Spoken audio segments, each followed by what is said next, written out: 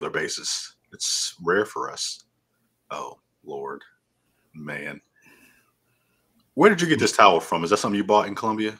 Oh, I wish I could, but I did not. So I'm Leroy. That's Michael. We're the Retrying channel, presented by Nerdy by Nature Productions. Nerdy by Nachos. Yep. I had nachos tonight. Okay. So as this goes up, this Celtics lost the first game. Understandable. You know what? Playoff Jimmy showed up. But you know what? They lost the first game in this series too. Uh-huh. And what happened? We sent those 76ers home. So Miami, now you asked where I got this. I didn't get this. This was a gift. This was a gift from my brother-in-law who lives in Boston, who went to game 2 in Boston against the 76ers. And he said, game 2 of this series in Boston as well, or no? No. Oh, I didn't know if there was a superstition that your brother needed to go to the game. No. Okay. He lives in Boston, and he got me this. He said they were giving them out, so guess what? I've got this one, and I've got this one. Is that upside down? It is upside down. Okay. Yep. Yes. Okay, great. So, for all those Heat fans out there who are coming on this channel talking all that foolishness, guess what? We lost game 1 in that series too. And you know what? We sent the MVP home packing, got Doc Rivers fired, and James Harden is probably taking his ass back to Houston. So you know what, Miami? You next. And guess what? I even got my Sam Adams glass while I'm drinking a cerveza, and we about to get to this trailer. Kick it off, Michael. Yeah, if you couldn't tell, we're about to watch a Martin Scorsese trailer because all that definitely dovetailed into this. Killers of the Flower Moon. Don't know much about this. I know it is based on a book, a very popular book. Let's see. What was the thing here? So the IMDb page says, member of the Osage tribe in the United States are murdered under mysterious circumstances in the 1920s, sparking a major FBI investigation involving J. Edgar Hoover. All I know about this is that people love this book. Scorsese has talked about it for a number of years. It's coming to Apple Plus. It's going to movies first, theaters first, going to Apple Plus, and it's Scorsese and DiCaprio teaming up again. So and De Niro. Oh, De Niro's in this too. I didn't know De Niro was back. Mm-hmm. Let's do it, man. All right, here we go. Let's get to it.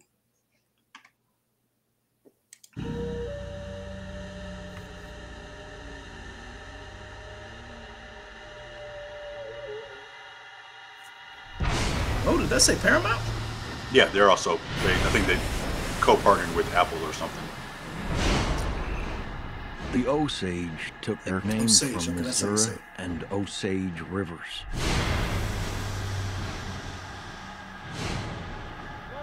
Niukanska, children of the Middle Waters.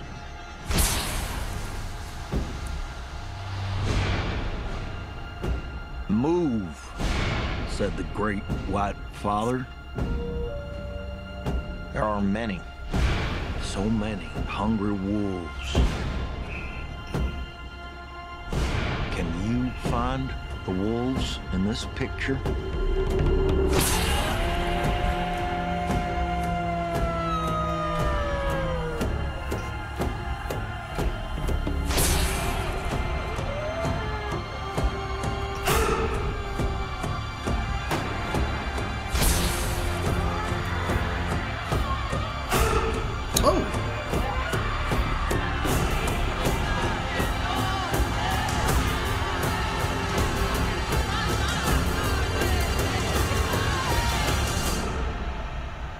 Can you find the wolves in this picture?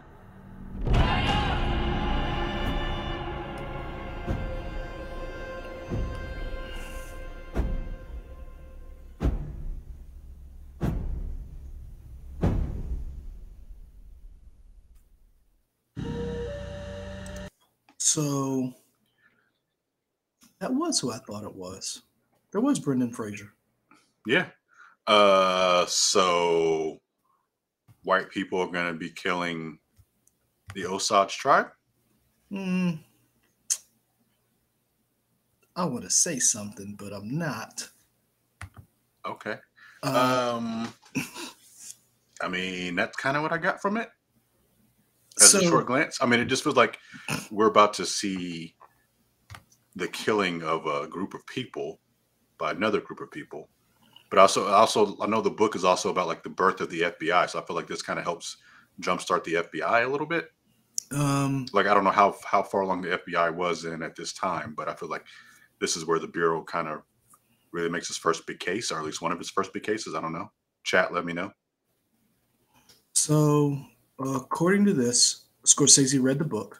I'm on IMDb. It's the trivia that they put up there. Supposedly, this book is from David Gran, um, Killers of the Moon. He supposedly, when he read the book, he knew he had to make it, and worked with Chief Standing Bear to convince the Osage. He said Osage, the Osage Nation to help him film it. So, one of the things that I think the name Scorsese is gives this movie two things, or gives when I see something two things. One, you know it's going to be a well executed film. You may not like the film Irishman, but you know you're going to get a well executed film. Sure. Two, he does a lot of work in trying to make the film um, authentic. He's going to do all of the things and get all the people involved to make sure that he's just not making, anything. He's trying to make art. He's trying to, it's commercial art, but he's trying to make art. He's trying to tell a story. So I'm interested in this because it's Scorsese, De Niro, and DiCaprio. And it's about a time let's be honest, we're not really taught a lot about in school. Like, can you tell me what you remember about learning about the 1920s? No, not at all. so so you're right. This is a movie, and this movie was this time period was referenced in a movie called The FBI Story. So supposedly you're right. The Osage murders is something that begat the birth of the FBI. Go ahead. It's interesting because we see people, non-white people, in primary roles, which I think is awesome, but their names are not shown in these credits, which I kind of wish you would give them the due respect. And granted, people don't know them like they know Leonardo DiCaprio or Brendan Fraser or whoever. And I don't know the Screen Actor rights and guild rights and stuff of who you can put in credits for stuff like that. But I feel like maybe that would have been another thing that after you showed like Leonardo DiCaprio, Robert De Niro, and all those people, you show some other names. Although it does show Lily Gladstone, and I don't know who Lily Gladstone is. Yes. Who is that? Do you know? Yeah. So if you go to our IMDb page, she is an actress, casting, works in the casting department, and writer. She was born in Montana. Gladstone was raised on Blackfeet Indian Reservation and later near Seattle, Washington. She graduated with high honors from the University of Montana, 2008, with a BFA in acting, directing, and a minor in Native American Studies. Gladstone was introduced to audience in Alex and Andrew Smith's adaptation of Winter in the Blood, a New York Times bestseller and seminal novel by Blackfeet Gross Venture author James Welch. Her breakout role came in 2016 with Kelly Reichart's Certain Women of, hold on. Certain Women. That's the movie. So that just came out last year? 2016. 2016? That's how old that movie is? Man, yeah. I feel like it just came out yesterday. Sorry. Okay, so everything I said is dumb. All right, good job, Apple. Take everything back. I don't want to say it's dumb, but I mean, I think you mentioned Andrew's point when you're trying to sell this movie, because let's be honest, this is a new property. You have the names DiCaprio, De Niro, and Scorsese, but let's be honest, this is up against. It comes out in October, but you're up against Marvel movies, Transformers, whatever Tom Cruise is trying to kill himself on next. So you have to sell the movie. So you have to put those names out there. You have to be like, oh, these are the people in the movie. Because let's be honest, this is probably not an easy sell, you know. The time it comes out, I feel like that people realize once you say Martin Scorsese, that already has an idea of this is a popcorn flick. There's je ne sais quoi about it. Right. It's not okay, so here, let's go ahead and check this out. We know what we're getting. This probably has the potential to be an Oscar nominee for sure. True. So we'll see next year if it is, but I mean, it definitely already has that idea of what this is, a period piece or whatever. I think it looks great. I don't know how I feel about Leonardo's accent, but I'm sure I'll grow on after I see him in the movie over the course of hours or so. But yeah. Well, here's the thing. If you think about the cast, you talked about the cast earlier. You got Leonardo DiCaprio, Robert De Niro, Jesse Plemons, John Lithgow, Brendan Fraser. Another name that I saw that I was like, huh, that's twice we've talked about this gentleman and being in different movies. Sturgill Simpson. And you also have, so we talked about the Native Americans. You have Gillian Dion, Tatanka Means, William Ballou. You have, I think, I want to say Tantu Cardinal and Lily Gladstone. I wanted to say this person might be Native American, but I didn't want to assume. So let me click on her page. Janae Collins is a Dakota Crow actress. So you have quite a few big name prominent stars paired with indigenous people for this movie. So I like you said, you wish you'd see more of their names on the marquee for the film, but you see their names listed in the movie. And we've watched movies before where we've had big names in the movie and they were not listed on the front page of IMDb. So that's a good job on that part. So is this now you are able to go to the movies a little bit more than I am. Is this a movie for you to go to the theater to see? Possibly. We'll see what's out when I'm out there to see if there's something else I want to see. It's possible. Okay. I won't say for sure, but could be. I'm going to be honest with you. That image at the end was eerie, where it like froze, and it was like, can you pick the wolves or the killers in this room? I was the wolves in the room. Yeah. Yeah. I was like, because I want to say one of those people looked like Roosevelt. Was I crazy? Did it look like at the end there was a white dude with a mustache? I mean, there was. I won't say you're wrong. So it's like, how far does this go?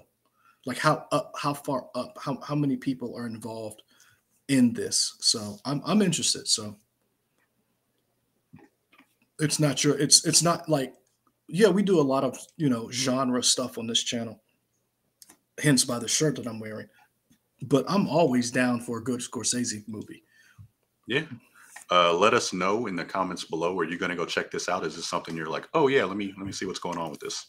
Also, what is your favorite Martin Scorsese movie? I don't know if I have one. I would probably just say The Departed. Really? Not Goodfellas? No. Real? Oh, interesting. I've never seen Goodfellas.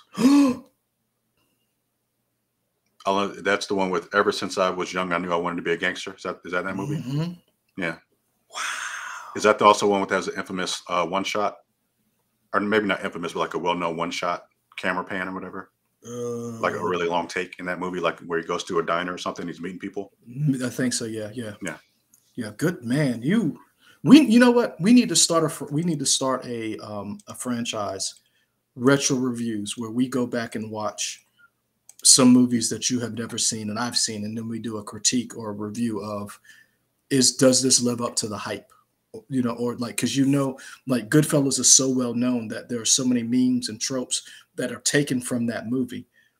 And if you watched it like that, Goodfellas, Godfather 2, does it hold up if you go back and rewatch it, knowing everything you know about the film? We should do that. That Goodfellas, that's one of the ones we should do. Yeah, sure. I'll check that out. I'm not going to check that movie out. I'm gonna make you check it out. Okay. Let me know if you think Leroy's gonna make me check it out in the comments below. I'm gonna break into your house and play it while you sleep and incept you with it. Okay. Yeah. Fantastic. It's that serious. Follow us here good, on fellas, man. YouTube. Also, you can find us on Facebook, Instagram, Twitch, Twitter, either at We Trying or We Trying Y'all, all the places. Like, comment, subscribe to know when we put up more videos. Man, I could be a meteorologist. Yeah, it's tough to know where the things are going to be. Until next time, we're out.